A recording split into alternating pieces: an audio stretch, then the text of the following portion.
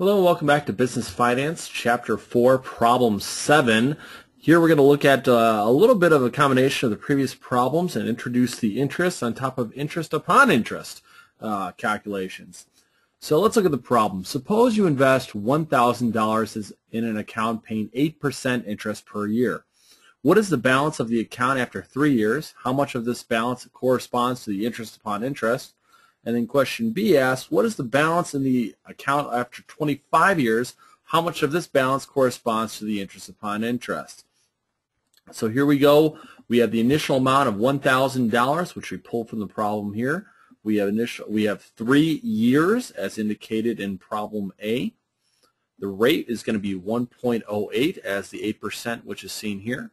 We're going to predict our future value, and the way that we do that is we take the initial amount. Then we're going to multiply that times the rate of 1.08 to the power of the year, giving us a value of $1,259.71. Of that, we're going to do a little a simple interest calculation. Notice that the 0.08 as the interest rate is the interest rate, not the 1.08. So let's highlight this formula. We're going to be taking the initial amount of 1,000 times 3 years, and we're going to multiply that times 0.08 in order to achieve our simple interest rate.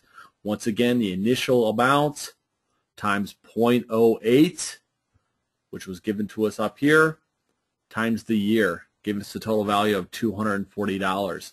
Now we're going to calculate the interest upon interest, which will be the future value minus the interest, minus the initial amount to give us the interest upon interest. So again, this will be the future value minus the initial amount minus the interest, giving us $19.71. For the next problem, we actually copy the exact thing over into the second column here.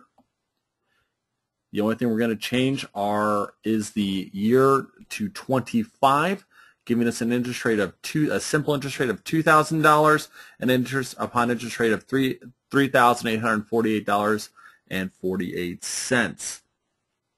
Formulas are located here for you. Future value will be the initial amount times the rate to the power of the year. The interest will be the initial amount times the interest rate times the year. The interest upon interest is the future value minus the initial amount minus the interest. Once again, your answer should be $19.71 and $3,848.48. Again, if you're doing like this, you're doing it right.